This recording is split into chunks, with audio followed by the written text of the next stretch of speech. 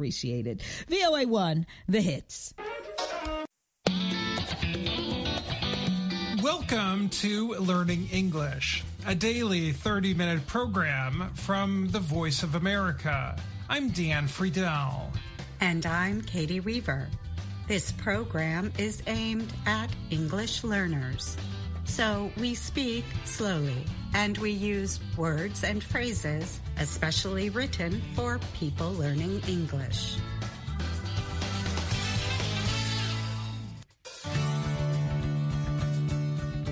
On the show today, we'll hear reports from Gregory Stockel and Brian Lynn.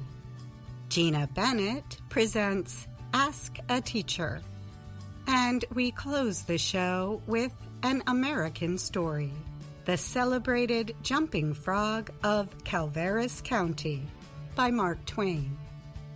But first, researchers from Cuba are working with a Canadian partner to learn more about migratory birds that travel between North America and Cuba each year. Daniela Ventura is a bird biologist at the University of Havana in Cuba. On a recent day, she caught a catbird with a net in the capital city's botanical gardens. The small gray animal is one of the species of migratory birds that fly from the United States and Canada to Cuba each winter. Ventura calls out observations to her students, who take notes nearby. She describes the species, its weight, and its estimated body fat. The information provides new data for a joint project between Canada and Cuba. Ventura and the other project researchers hope to learn more about how and where the birds spend their winters in Cuba.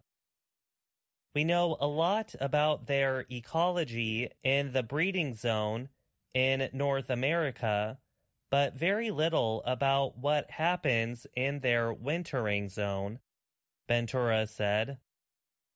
Part of the problem is politics, said Lourdes Mujica. She is an expert on birds and helped organize the research. A long-lasting U.S. embargo has made cooperation between the United States and Cuba difficult. That includes scientific research. Migratory birds, of course, are indifferent to the restrictions. Birds don't understand embargoes or geographic borders. They don't need a visa to enter our country, Mujica said. I hope there comes a time when relations are normal and that we can have joint projects between the U.S. and Cuba. Mujica says the project, with partnership from Environment and Climate Change Canada, suggests what is possible. Martín Acosta, another leading bird expert in Cuba, agrees. The Canadian and Cuban partners put up a radio telemetry antenna in Cuba. The antenna operates as part of an international research network called MODIS. It is the first time Cuba has been included in the MODIS network. The antenna can follow birds that have been radio tagged in other parts of North America. It recently found in Cuba a small Swainson's thrush. The bird was first tagged in Canada's British Columbia, 5,000 kilometers away from the Caribbean nation. We never thought we'd reach the level of sophistication we now enjoy, said Acosta. Sophistication means highly developed and complex. Both Mujica and Acosta remember the hard days during their careers in science. Mujica said she lost over 30 kilograms doing research many years ago, at a time when food in Cuba was hard to find. It is still hard to carry out their research some days, they say. Their 20-year-old truck needed a push start on a recent morning, for example. But the teams celebrate small victories. The catbird that Ventura recently captured had been given an identifying leg band back in November at the same place, data showed. The bird had gained body fat in the 3 months since, ahead of its migration north across the Gulf of Mexico. Ventura said, "To think these little birds, which weigh less than 10 grams, cross the sea and come back and survive is spectacular." I'm Gregory Stockel.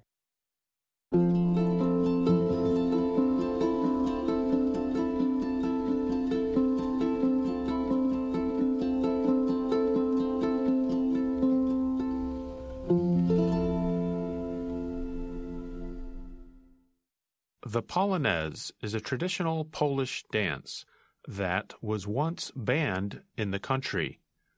Now, the United Nations is honoring the dance. UNESCO stands for the United Nations Educational, Scientific, and Cultural Organization. On December 5th, the Polonaise entered UNESCO's list of intangible cultural heritage. The UN organization noted that the dance symbolizes cooperation, reconciliation, and equality. The dance is believed to have started in the 18th century.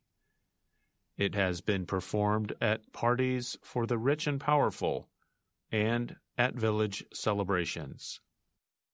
The Polonaise has inspired music by composers such as Johann Sebastian Bach and Frédéric Chopin, and it remains an important part of school and family celebrations. Poland's Ministry of Culture and National Heritage asked for the Polonaise to be included on UNESCO's list. The ministry said its request received huge public support. Thousands of people on Facebook and on other social media were supporting the UNESCO entry. Joanna Kicia-Kuszinska of the ministry's Department of Monuments Protection told the Associated Press. She said there is a huge community, including whole families, that dance the Polonaise and pass the tradition on. In the Polonaise, a whole group can dance together, explained Marcin Praczki, a dancer of the Warsaw University's Dance Theater. Another dancer, Monika Fugaska, said the dance's simplicity is its strength. She added that the Polonaise can express emotions in a special way. The dance developed from a traditional form called the walking dance. By the 18th century, it had become popular at royal European balls or dance parties. The word Polonaise is French for Polish. Szymon Paczkowski is a musicology professor at the University of Warsaw. He agrees that the dance should be on UNESCO's list. It is a dance with not only Polish, but an international tradition, he said. In the late 18th century, Russia, Prussia, and Austria divided and controlled Poland for more than 100 years. Russia banned the Polonaise in the areas it took over. During this time, the Polonaise became an important connection to Poland for Polish people, especially those in foreign countries. This included Chopin, who left Poland in 1830 and moved to Paris the following year. Today, Chopin's polonaises remain among the most popular pieces for classical piano. In Poland, the Polonaise has now become the opening dance at high school pre-graduation balls. After World War II, Poland's communist officials banned it from schools. The officials worried about its connection to Polish patriotism and former rulers. 19-year-old Gabrysia Kosmal was among the students at one of Warsaw's high schools who performed the Polonaise this month. She noted that although there are conflicts between students, when they dance the Polonaise, they come together. It's a magical moment, she said. The Polonaise is regularly performed during national anniversaries, including the November 11th Independence Day. On this day, people are invited to dance in the streets with officials.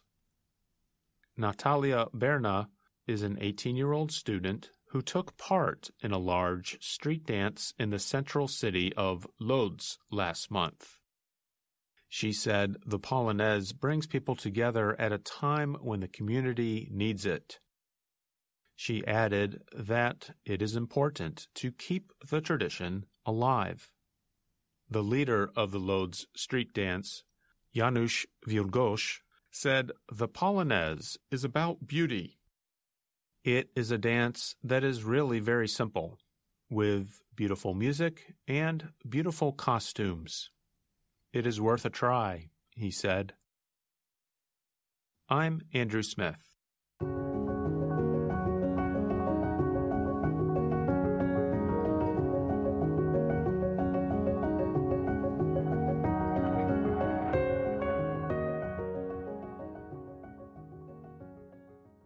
Hello. This week on Ask a Teacher, we answer a question from teacher Saharawi. My student answered a question I asked in a written test as follows. Yes, consumers do adopt new habits. Shall I consider the answer grammatically incorrect because of the use of auxiliary do, even though the rest of the sentence is okay? Thanks for answering. Thanks for writing, Saharawi. Your question points out an important purpose for do in statements. We know that do does many things in English. It can serve as an auxiliary verb in negative statements. For example, I don't have any money. It can also serve as an auxiliary verb in questions. Does Brent have to work on weekends? What do you think? Or it can provide a short answer to a yes/no question. Yes, I do. No, I don't. In addition to all that, it can make imperatives or commands more polite. Do come in. Do can also be used to make sentences clearer and shorter. Bill likes to swim, and so does Betty. You asked if the sentence your student wrote is grammatically incorrect because of the use of do. Well, there is one function of do which we have not yet discussed. Emphasis. Do is one way users of English bring attention to a whole or part of a message. A whole sentence can be emphasized by adding do. For example, it does taste good. We did enjoy the play. I do want to learn. The sentence you ask about is grammatically correct. The use of do shows emphasis. I'm not sure if this is what your student meant when he wrote do. He might need a little more help with answering questions. But the sentence is grammatically correct. Please let us know if this explanation has helped you. Saharui, do you have a question about American English? Send us an email at learningenglish@voanews.com. And that's Ask a Teacher. I'm Gina Bennett.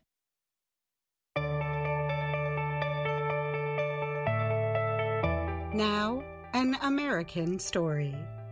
Here is The Celebrated Jumping Frog of Calaveras County by Mark Twain. A friend of mine in the East asked me to visit old Simon Wheeler to ask about my friend's friend, Leonidas W. Smiley. I did as my friend asked me to do, and this story is the result. I found Simon Wheeler sleeping by the stove in the ruined mining camp of Angels. I saw that he was fat and had no hair, and had a gentle and simple look upon his peaceful face. He woke up and gave me good day. I told him a friend had asked me to find out about a friend named Leonidas W. Smiley, who he heard was at one time living in Angels Camp. I added that if Mr. Wheeler could tell me anything about this Leonidas W. Smiley, I would feel a great responsibility to him. Simon Wheeler forced me into a corner with his chair and began telling me this long story. He never smiled, he never frowned, but all through the endless story there was a feeling of great seriousness and honesty. This showed me plainly that he thought the heroes of the story were men of great intelligence. I let him go on in his own way and never stopped him once. This is the story Simon Wheeler told.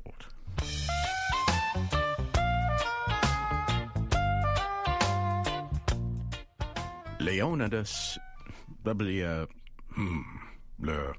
Well, there was a man here once by the name of Jim Smiley in the winter of 1849, or maybe it was the spring of 1850. Anyway, he was the strangest man. He was always making money on anything that turned up, if he could get anybody to try to make money on the other side. And if he could not do that, he would change sides. And he was lucky, uncommon lucky. He most always was a winner. If there was a dog fight, he would try to win money on it. If there was a cat fight, he would take the risk. If there was a chicken fight, he would try to win money on it. Why, if there was 2 birds sitting on a fence, he would want you to decide which one would fly first so he could win money. Lots of the boys here have seen Nat Smiley and can tell you about him. Why, it did not matter to him. He would try to make money on anything. He was the most unusual man. Parson Walker's wife was very sick once for a long time, and it seemed as if they were not going to save her. But one morning he come in, and Smiley asked him how his wife was, and he said she was better, thank God. And Smiley, before he thought, says, "Well, I'll risk my money she will not get well." And Smiley had a little small dog. To look at the dog, you would think he was not worth anything but to sit around and look mean and look for a chance to steal something. But as soon as there was money, he was a different dog.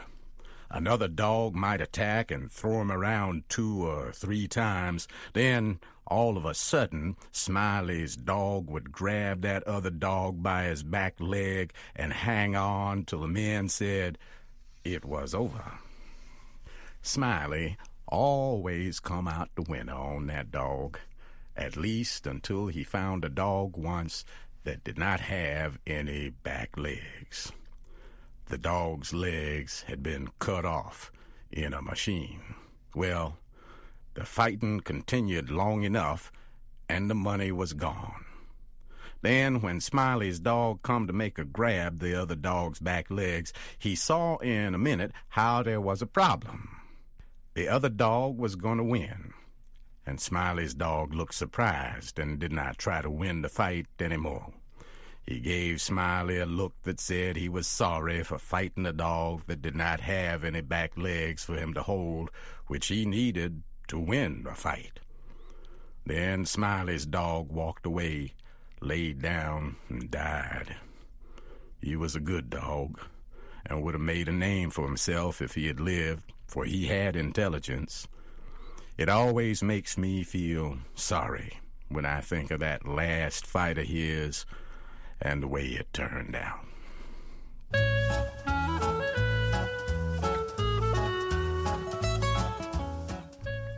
Well, this Smiley had rats and chickens and cats and all of them kind of things.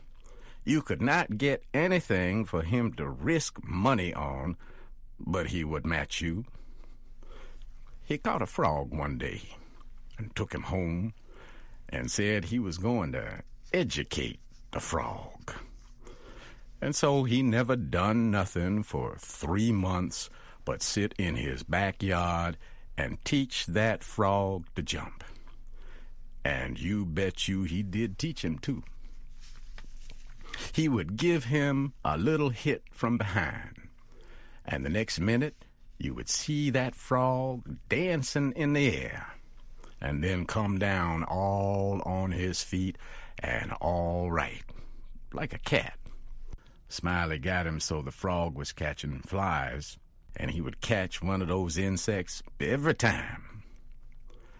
Smiley said all the frog wanted was education, and he could do almost anything, and I believe him. Why, I have seen him set Dan'l Webster down here on this floor, Dan'l Webster was the name of the frog, and sing out, "Flies, Dan'l, flies." And quicker than you could shut your eyes, that frog would jump straight up and catch a fly off the table. Then he would fall down on the floor again, like a ball of dirt, and start rubbing the side of his head with his back foot, as if he had no idea he had been doing any more than any frog might do. You never seen a frog so honest and simple as he was, for all he was so skilled.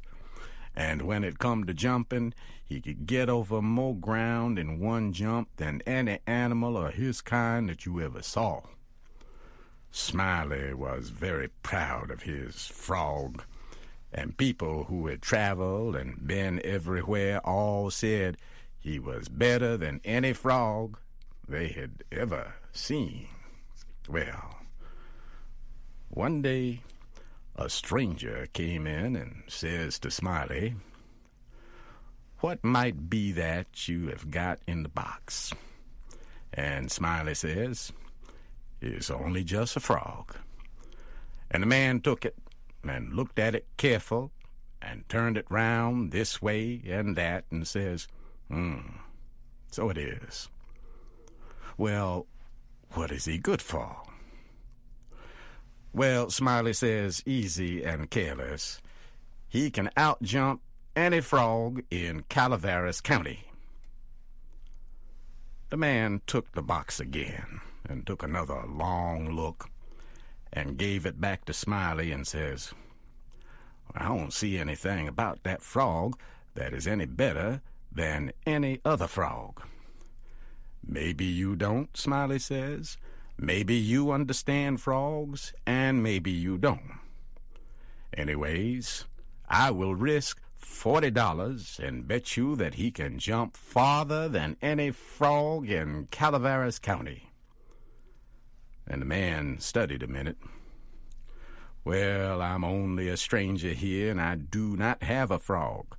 But if I had a frog, I would risk my money on it." And then Smiley says, "That's all right. If you will hold my box a minute, I will go and get you a frog." And so the man took the box and put up his $40 and sat down to wait. He sat there a long time, thinking and thinking. Then he got the frog out of the box. He filled its mouth full of bullets used to kill small birds. Then he put the frog on the floor.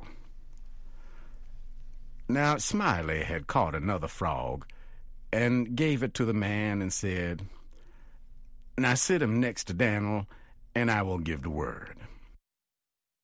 Then Smiley says, "1, 2, 3, go," and Smiley and the other man touched the frogs. The new frog jumped.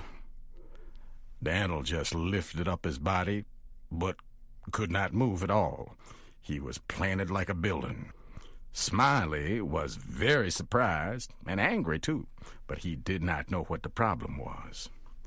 The other man took the money and started away, and when he was going out the door, he looked back and said, "Well, I don't see anything about that frog that is any better than any other frog." Smiley stood looking down at Daniel a long time, and at last says, "I wonder what in the nation happened to that frog. I wonder if there's something wrong with him." And he picked up Daniel and turned him upside down, and out came a whole lot of bullets. And Smiley was the angriest man. He set the frog down and took out after that man, but he never caught him.